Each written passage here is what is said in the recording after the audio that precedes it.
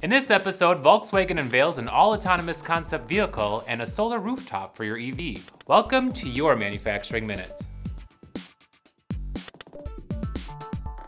Volkswagen has pulled back the curtain on another concept vehicle designed for the future of autonomous driving. Named Sedric, the fully autonomous vehicle has no steering wheel or pedals and can be summoned at the push of a button for ride-hailing trips. Think Uber or Lyft. VW showed Sedric off at the Geneva Auto Show, and the company says it's using Sedric to highlight the importance self-driving vehicles are for the future of the automaker.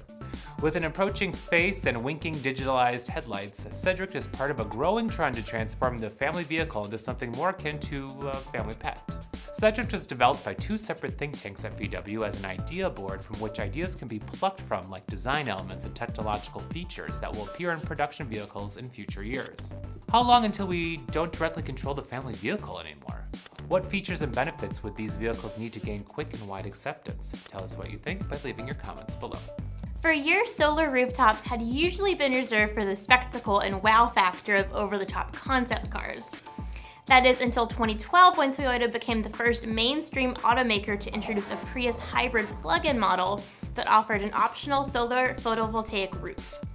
And now, years later, Toyota is upping their game to increase the wattage of the same solar rooftop design from 50 to 180 watts. Developed by Panasonic, the HIT photovoltaic module for automobile is the first solar generating roof designed to recharge the car's lithium-ion powertrain battery, as well as the standard 12V battery. And with this boost in wattage, Toyota says that the new and improved solar roof could increase the Prius's efficiency by up to 10%, adding roughly 2.2 miles of range in ideal weather conditions. And over time, the automaker says the add-on could increase the life of the vehicle as well.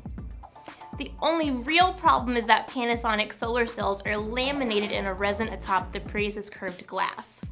But the reinforced glass sheeting so far hasn't been able to pass rollover crash tests in the States, meaning the solar rooftop option is currently only available in Europe and Japan. Right now, the price for this improved solar roof option translates to around $1,840. Do you think Panasonic will partner with other automakers of electric vehicles?